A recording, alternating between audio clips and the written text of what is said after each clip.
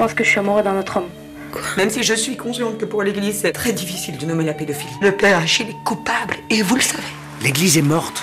Elle pourrit de l'intérieur. J'ai ici une liste d'accusations calomnieuses. What attracted you to the subject matter of your film? I think the first thing was I was angry on the Catholic Church that didn't answer to those family who had encountered that kind of problems of pedophile problems, and I was angry. And after that, I told myself, and with my co-author Philippe Falardeau, who's come from Quebec, that it had to be something like a comedy.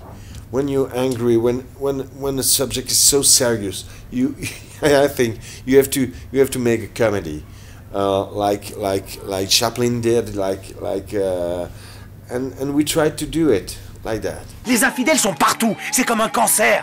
Once or twice in the movie, I almost jumped out of my seat. I had to cover my eyes as well a couple of times. Is employing that moment of surprise an important element of your filmmaking, would you say? Oh, yes, it is. Yes, it is, because I think it's how you catch the audience. You have to catch the audience with surprise and with a big moment they don't imagine to live when they're watching the movie. And I think we did it. I think it works. And I think the first big surprise is the suicide of that young boy, and but the next scene is also a surprise, because it's like so crazy when that woman tells about the big chance the mother have to have a dead boy, to be closer of God, and I think that's also a surprise. C'est une bonne arme, on l'a bien en main. One thing your film reminded me of was the last two films by Tarantino, which are both revenge fantasies. I love those movies, and I think I like Django. I don't really like the end of Django. I like Django till the last 10 minutes, but because I think revenge is an important part of our life, but revenge is as dangerous as it's so dangerous.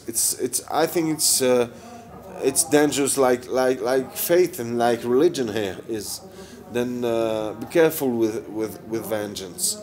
And at the end of the movie, we tried, and I tried to show that revenge is not an option.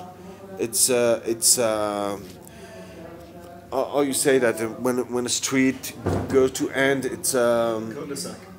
Exactly. Dead end street. It's a dead end. It's a dead end, and you can find a solution in vengeance, because vengeance never ends. If you never end, if you try to imagine, if you